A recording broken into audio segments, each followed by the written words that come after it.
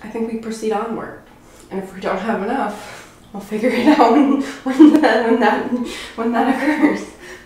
Hello homemakers, I'm Melinda and I'm cooking my way through Betty Crocker's 1971 recipe card library. And today we're making a ladybug cake.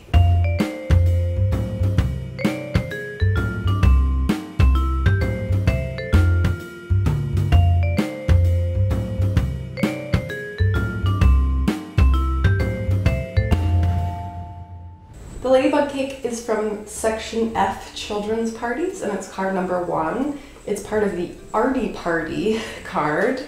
All of the Children's Parties cards have ideas for parties, obviously, aside from what to cook, but also like what to do at the party.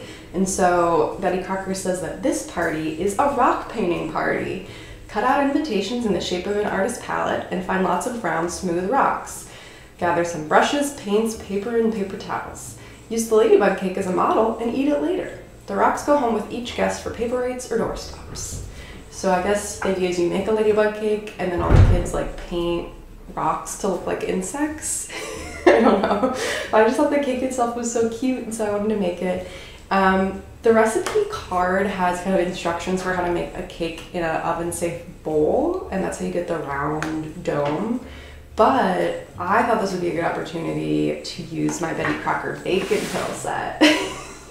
The bacon fill set came out in 2004, and if you were watching a lot of TV after school like I was in 2004, you probably saw infomercials for this all the time.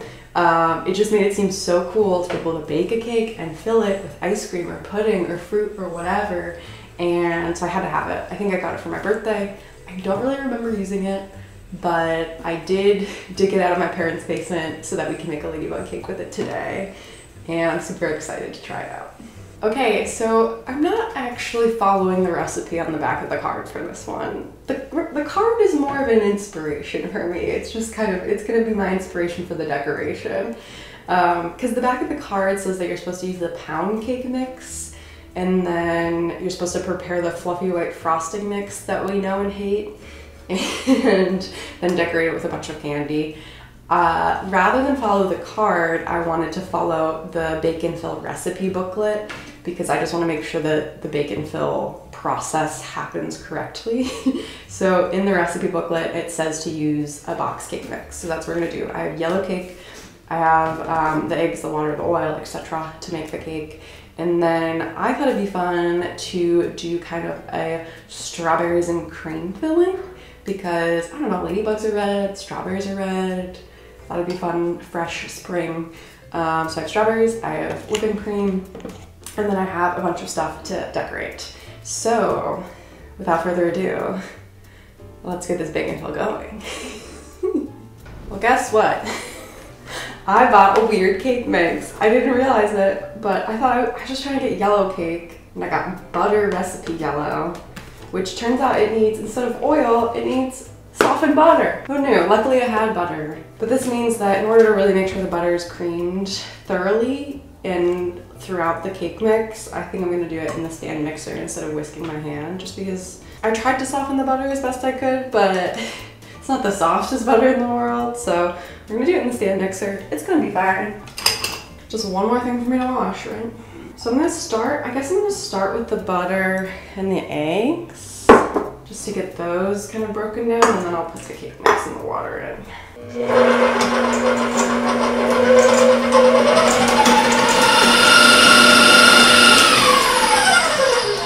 Okay, so I tried to get the butter in there, beat as best I can. I'm just gonna add the cake mix now.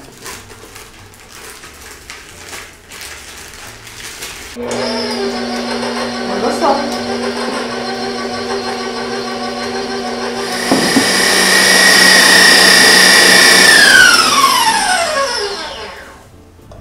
So we have our batter. I hope the butter-based batter works the same as the oil-based ones. I don't want it to mess up my cake. I'm sure it's fine. I trust Betty.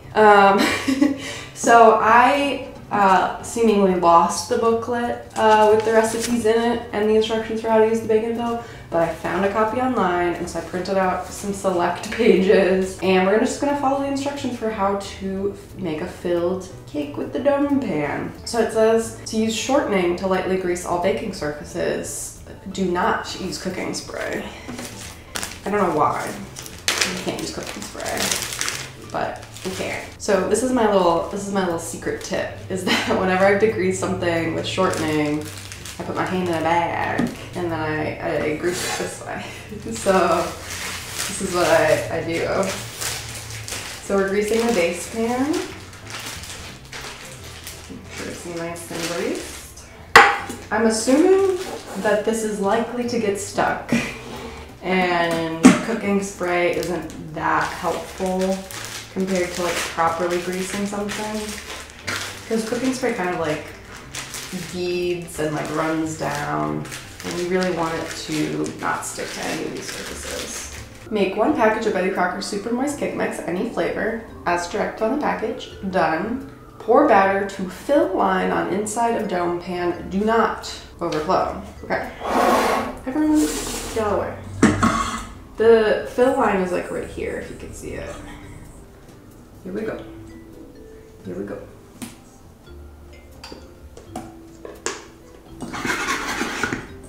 That is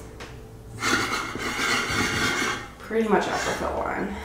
Place insert pan over dome pan, secure by turning clockwise until handles are aligned and locked in place.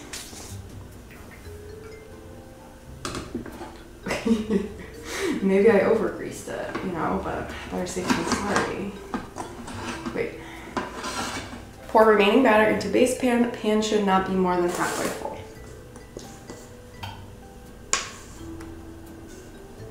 So this is what we're doing. We're baking the base cake at 350 for 28 to 30 minutes, and then we're baking the dome cake for 45 to 50 minutes. So let's put these in the oven and we'll check in 30 and 50 minutes respectively. All right, so it's been 50 minutes. I took this base cake out at 30 and it's been cooling on a rack.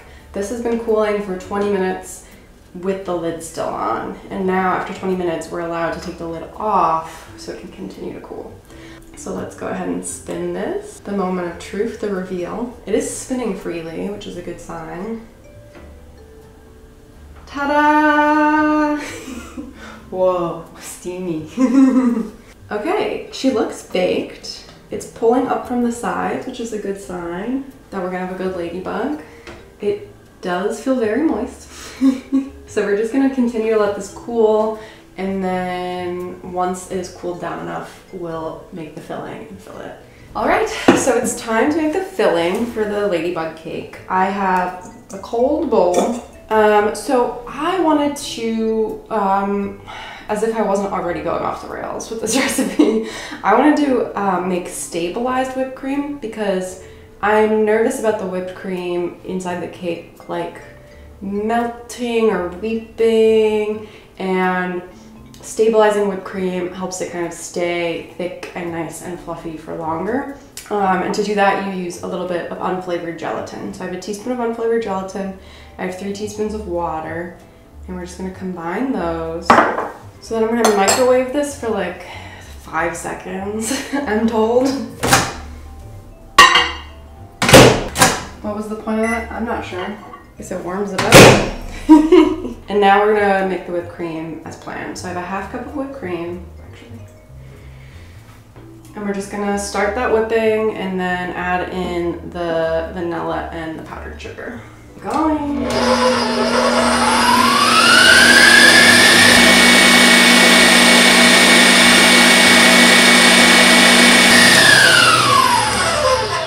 I don't want to overbeat it because you don't want to end up with butter. I think we proceed onward. And if we don't have enough, we'll figure it out when that occurs. All right, it's the moment of truth. It's time to fill our cake. I'm so excited. Okay, we're gonna take, I have about, I don't know what this is, a cup and a half sliced strawberries. I'm gonna put it in the whipped cream and fold it together. That feels like a good ratio of strawberry to whipped cream, you know? I think that's gonna fill the whole perfect thing. There it goes.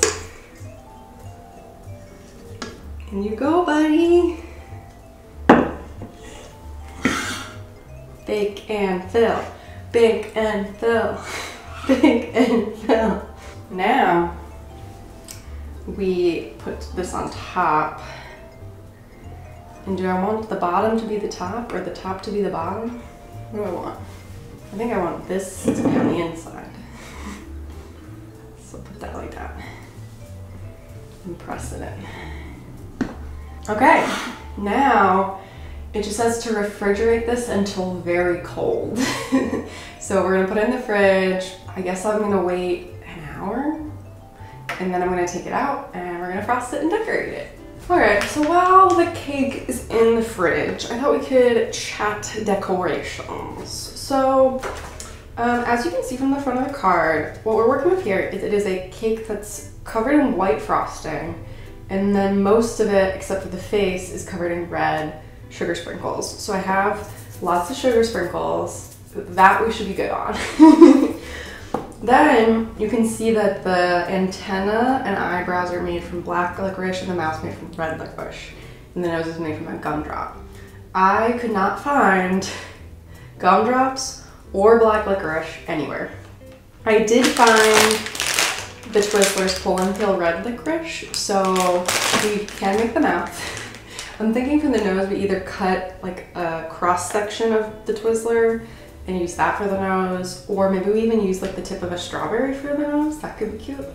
So that's that. Then there are these big eyes and big black spots. And the back of the card claims that they used black gumdrop slices for the eyes and spots. And I don't believe it. Where would you find a gumdrop that big? I don't know. If you remember from the Black Cat Cupcake episode, that also used black licorice gumdrops and they were tiny. Like the cats we made on the cupcakes were like so small. How am I supposed to fill a whole cake with spots? It just doesn't make any sense. So I'm not gonna use black licorice gumdrops. It just doesn't make any sense to me. So then I was like, what else could I use? I thought about maybe using those chocolate wafers like we made the grasshopper pie with. Couldn't find them. I was like, what if I found like a grape flavored fruit leather and I cut circles out of it? Couldn't find that anywhere. Like I said, I couldn't find the black licorice for the antenna, so I was like, maybe the best thing to do in this situation is to use fondant. So I have some black fondant that we're gonna roll out and hopefully use both for the antenna and for the spots in the eyes. I've never used fondant before, but I assume it's gonna be pretty easy to manage. We'll find out. So I'm gonna go ahead and prep the spots and the eyes, and then we'll start to decorate the cake.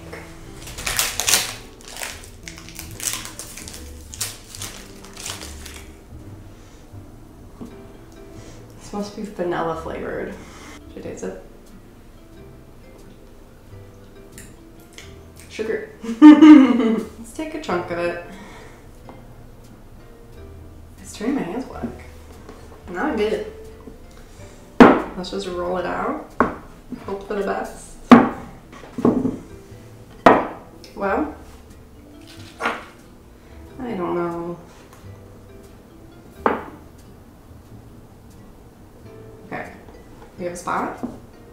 The other thing I wanted to make sure we could do with this is make antenna.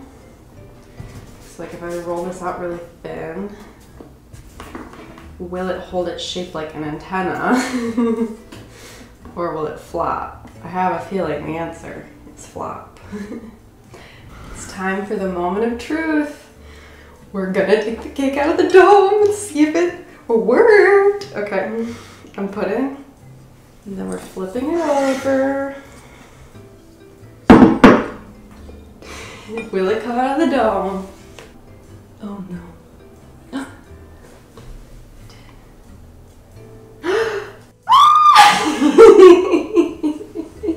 Hello!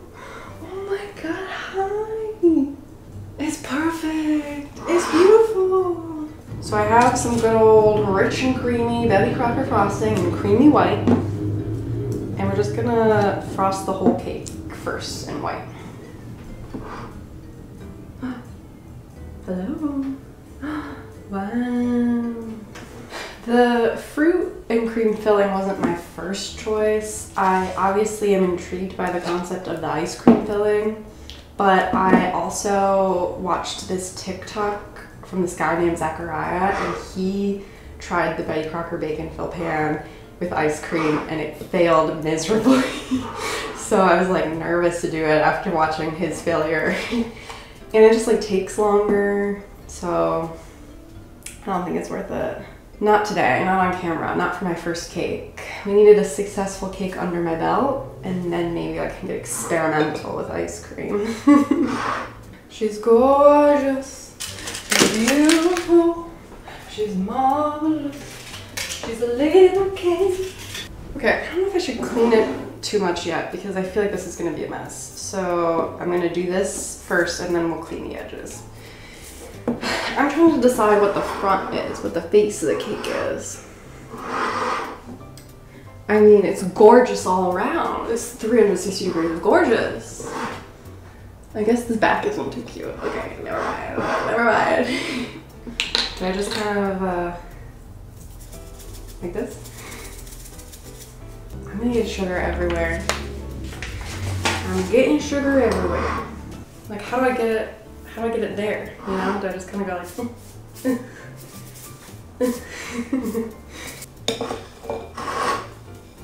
It's not working. Oh, even the face is getting some on it. I'm trying to avoid getting it on the face. Okay, we're gonna call it done. And we'll clean up the edge. And we'll clean up the plate. And then we'll keep decorating.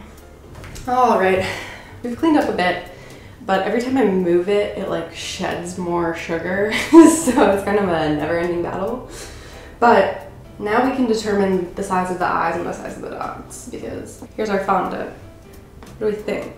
Here's my photo. I mean, it has big eyes. Would it be crazy? Would it be crazy? I mean, it's kind of cute. What's the alternate? What's the alternative? No, these are too small for eyes. But these would be way too big for eyes. Okay, I've decided. These are the eyes. It's hard to do this in front of the camera. Okay, there's one. There's the other. Cutie. So then next, I'm trying to figure out what to do. I guess we could do the math. Okay.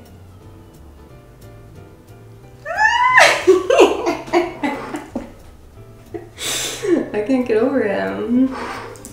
Don't slide or anything, just stay in place.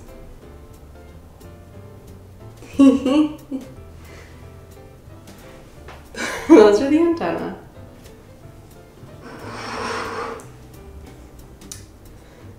Okay, cutie.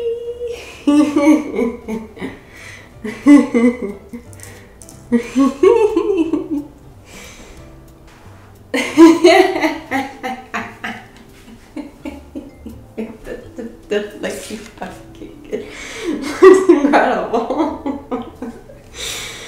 Okay. Here lies the beautiful Ladybug Cake.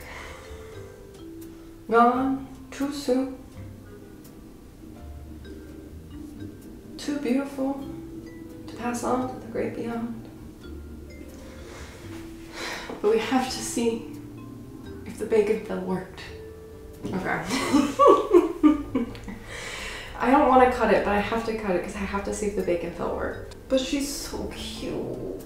Oh, it's too cute. It's too cute to cut. Okay, we're gonna cut out the butt. We're just gonna cut a little slice out of the butt. I have to go far enough in to know that I'm getting the filling, right?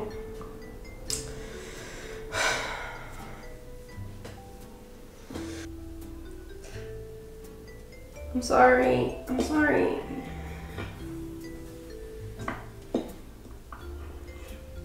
Okay, fondant, go away. And the reveal. Filling! I mean, there's strawberries and cream in there. the ratio of filling to cake is kind of sad. Let's give it a try. Let's see how this butter cake tastes. Mmm. I mean, whipped cream, always incredible. Tastes the same as if I use oil. Sugar outside, crunchy. My only complaint is I wish it had more filling. There's so much cake and so little filling in there. Okay. She's so cute. Ladybug cake, so cute. And then, what can I say? It's cake. Cake's cake. Cake's gonna taste good. Hands down, this is the cutest thing I've ever made. This is the cutest thing I'll ever make. This is the most successful cake I've ever made. This is it. I peaked. I peaked. I should retire. Oh, so cute. Okay, Betty Crocker Bacon Fill. Right, Ladybug Cake on the Arty Party card. I love this idea. Of course, I can't really rate the card recipe itself because I didn't follow it. But if I'm just rating it based on the concept it's providing me, the inspiration, then it's getting 5 out of 5 red spoons. Like, making a ladybug cake is such a great idea, especially with the Betty Crocker Bacon Fill. Having this perfect dome is just so precious. It makes the cake look so cute. It's such a great idea.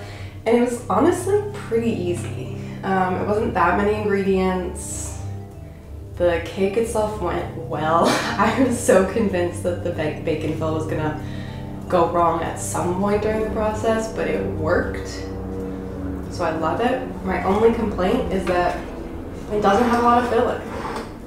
You know, when you look back at that little amount of whipped cream and strawberry I had, and the little tiny bowl that it goes into, you just realize it's a lot of extra steps to make a cake that has barely any filling. But it's still a fun concept and worth doing, and a fun surprise to have filling inside the cake. So yeah, 5 out of 5. However, red spoons, this was fun. I had such a fun time making it. This was an Arty party. Like, I got to like be creative and like design the ladybug the way I wanted. Oh, so cute. All right, back in the box. Thank you so much for watching. If you enjoyed this week's episode, make sure to give it a thumbs up and subscribe to my channel. And until next time, happy homemaking.